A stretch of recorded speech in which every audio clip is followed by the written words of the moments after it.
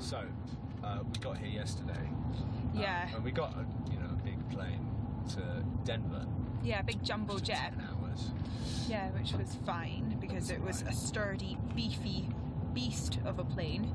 Then, little to our knowledge, we were getting on a rickety old 19-seater plane with no real back. Have you seen how small this plane is? it was like a kind of a tube with two. It was so narrow. It was so narrow. Oh, and quite terrifying. Goodness. Me and Karen were sat by the emergency exit, which was basically a window.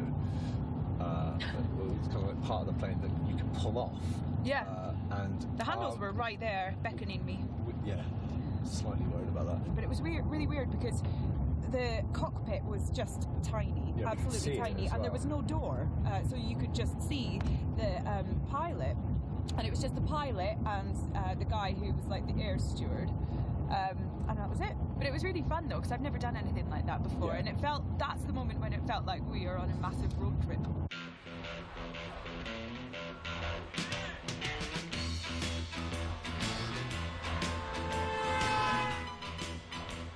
Feels like we're on a bit of an adventure. It does, yeah. And Arthur and I are sort of trying to take this in. Yeah. Because this is what Amy and Rory would have sort of gone through to get to the doctor initially.